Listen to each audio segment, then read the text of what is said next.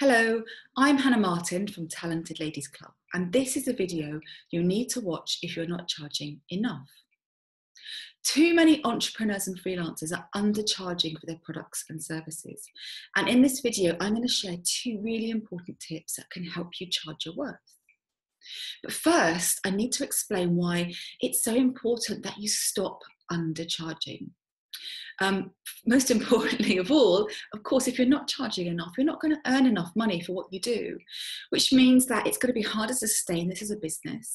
You're going to become resentful of working and earning too little money.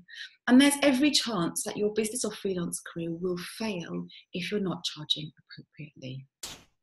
But just as importantly, if you charge cheap prices, you'll attract cheap clients. You will attract the kind of clients that are just looking for a bargain. They won't really value what you offer and will often be more picky about the work or the services or products that you produce. They'll want more of your time, be less thankful. And the clients that you really want to work for, the clients that love what you do and pay appropriately for high quality products and services, would put off from buying from you because they may assume that if you're charging cheap prices, that you are not high quality. So that's why it's so important that you do charge the right amount for what you do. But I know, especially as a woman, this can sometimes be difficult, especially if someone asks you how much something costs, because we all like to be liked. And it can be really hard to say our price and watch someone's reaction to it.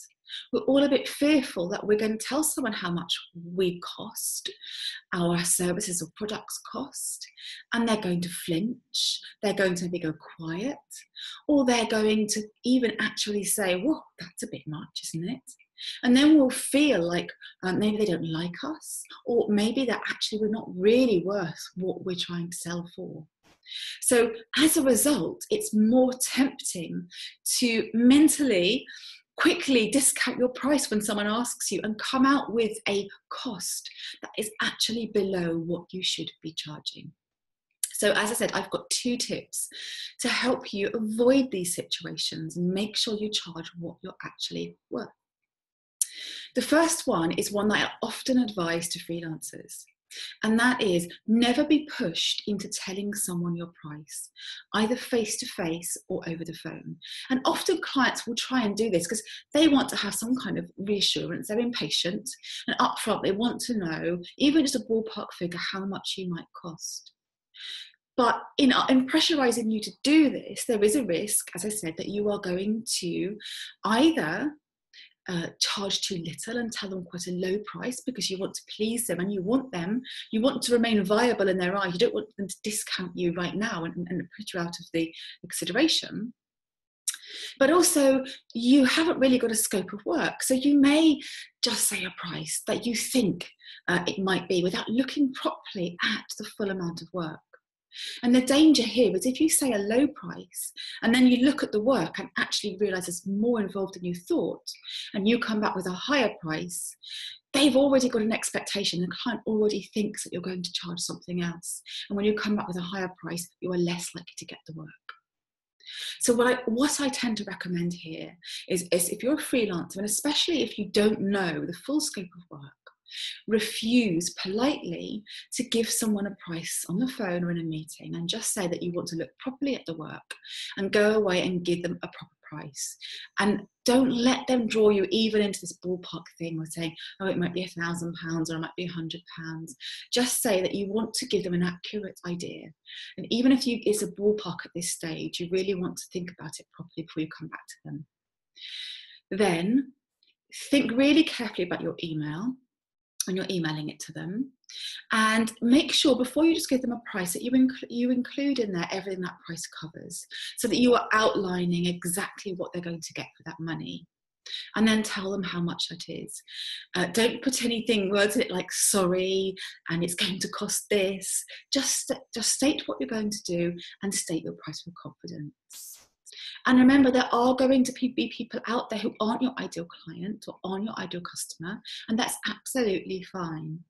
And if your price puts off those people, then that is absolutely okay. It should do, because you do not want to attract clients that aren't able to or aren't willing to pay what you're worth. If you do fill your time with those people, you will not have the time to attract other clients who really will pay what you're worth. And cheap clients will go and tell their friends if they really like what you do, and you'll get more of the same. And you'll fill even more of your time up with these cheap clients. Do have the confidence to charge what you're worth and attract the right clients. Now, the second piece of advice I have for you is in a face-to-face meeting. So you might be in a position sometimes when you absolutely do want to or do have to tell someone how much you are going to charge. And this advice comes from Jess Lorimer that she gave in a webinar on our site.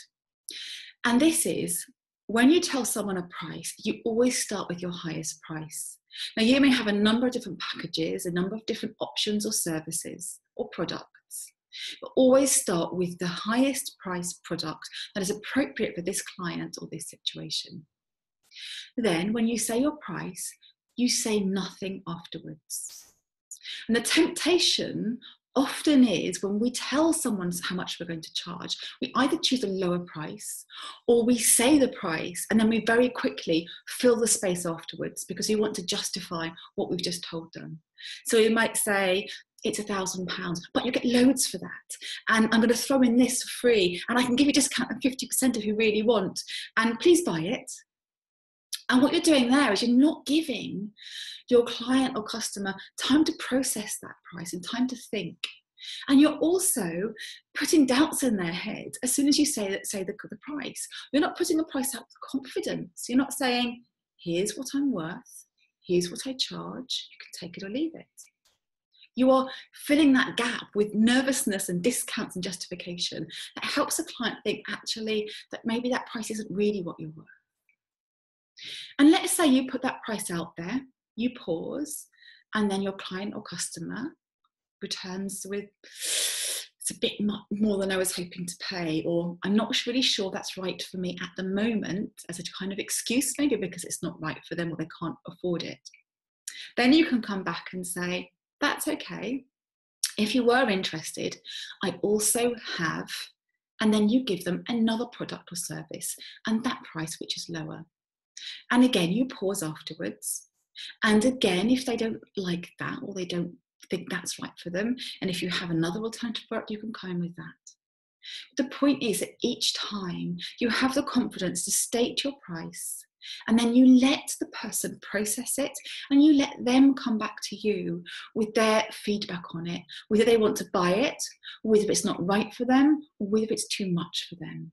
But you let them let you know. You don't second guess that it's going to be too much for them. Or you don't second guess it's going to be too expensive and already undercut yourself, when in fact that person may have been more than willing to pay that price. So I hope that's been helpful to you.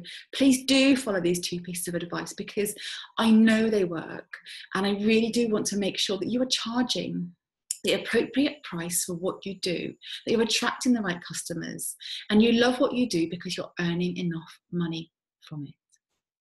As always, please do join our Facebook group, the TLC Business Club, if you're a freelancer or business owner, and you'll find lots more advice and tips in that. Thank you very much.